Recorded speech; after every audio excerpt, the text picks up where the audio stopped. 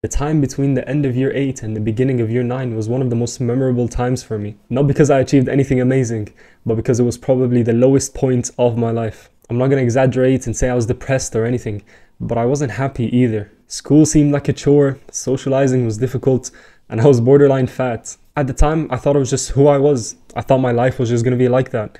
But then I stumbled across a video that changed my life. Now, I don't remember the title of the video or who made it, but I remember that it was about sleep and how it is one of the most important elements of your health. I stopped staying up late, I woke up at consistent times every day, and I just tried to improve the quality of my sleep. And that's when I saw a boost in my social life, a boost in my health. I lost 14 kilograms that year, and also a boost in my grades. That's why improving the quality of your sleep is something that I always preach in my videos. At first, you might think that my channel is just for studying techniques, but it goes way beyond that. I started my channel to help you get the highest grades possible, and that includes studying techniques, but also includes other external factors like sleep, exercise, and diet, which is why I always preach improving your sleep quality and why I'm dedicating a whole video for it. The first thing you need to know about sleep is that it's not continuous, it's in cycles. The next time you go to sleep, wear a watch. You're going to notice that you're going to wake up a couple of times naturally throughout the night. Every time you wake up, take a mental note of the time. You'll notice that the duration between each time you wake up will be around 90 minutes. And that is the average length of a sleep cycle. Now, you never want to wake up in the middle of a sleep cycle because you'll just be groggy and tired the whole day. Our bodies are not designed to be woken up by alarms. We would naturally wake ourselves up. And you usually wake yourself up at the end of a cycle. But when you set an alarm, it will wake you up at the exact time you set it. And using a bit of probability, you'll notice that it will probably be inside of a cycle, not at the end of it. Now imagine that every day. Every day you'll wake up groggy because you didn't finish a cycle when you woke up. Even if you sleep 8 hours every single day. If you wake up in the middle of a cycle, you'll feel tired every single day, and so it will be harder for you to study. And if it's harder for you to study, your grades are going to go down. So what's the solution? Well, in an ideal world, we wouldn't use alarms at all, but we know that's not realistic, so here's the best next solution. Go to this website called sleepcalculator.com before you sleep. It will tell you the time you should set your alarm so that you increase the likelihood that it will be at the end of a cycle. Now, usually this is not 100% accurate. My sleep cycle is probably not the same exact length as yours. And on top of that, sometimes you'll lay in bed for 5 minutes and you'll fall asleep, and other times it will be 30 minutes or 40 minutes, so you can never accurately predict it. So you should always have a clock or a watch around you. I usually wear this cheap smartwatch just when I sleep. I'll link it below in the description if you want. And I make it a rule that if I wake up within 60 minutes of my alarm or less, I'll force myself to get up. Now this is hard because your body will try to convince you to go back to sleep. Your body doesn't know that you've set an alarm in 60 minutes. It thinks that it's going to complete another cycle. But you know that your alarm is going to go off in 60 minutes or less, which means you'll wake up in the middle of a cycle and you'll be tired. So it's worth it to wake up at the end of a cycle even though you'll get less sleep. Now, something else you need to take into account when it comes to your sleep to make your studying as efficient as possible is the time you sleep and wake up every single day. If you want consistent sleeping patterns, which will optimize your brain for studying, you need to wake up and sleep at the same time every single day.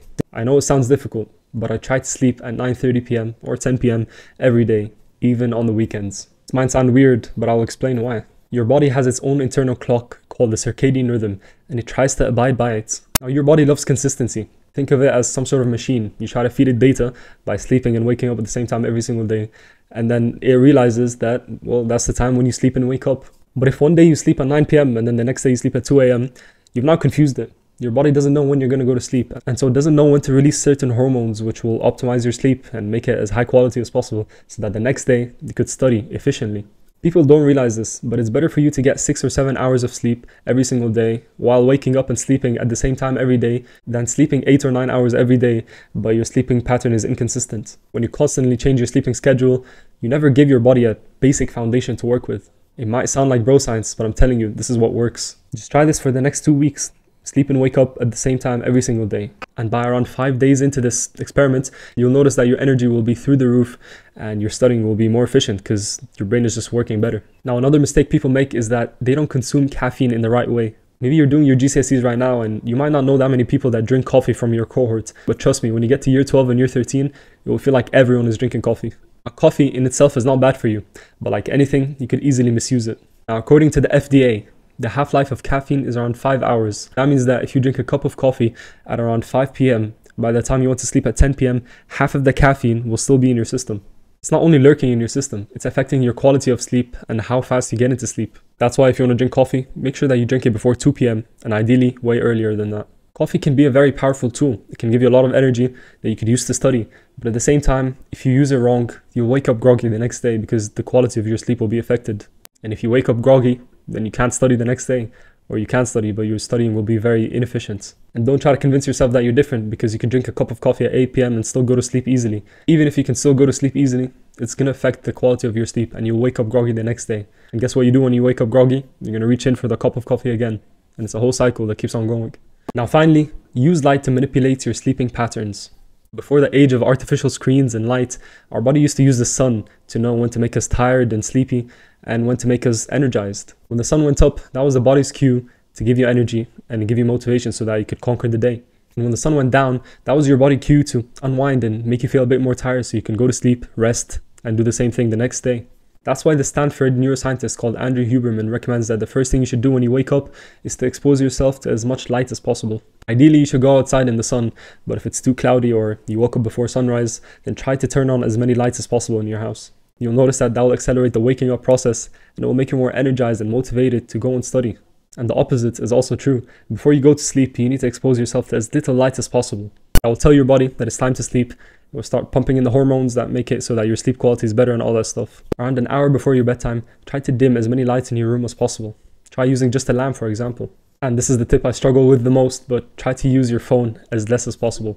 I've seen people try to use night shift and blue light blockers, but I've seen many experts say that they don't really do much. So if you want to use them, you can use them, but don't expect that much. Using the tips I shared with you will boost the quality of your sleep tenfold, and it will boost your grades and performance in school and also outside of school. I know this for sure because I'm speaking from experience. Also, most of the information I used from this video was taken from a book called Why We Sleep by Matthew Walker. I've recommended it many times on my channel, and if you want to buy it, I'll link to it down in the description.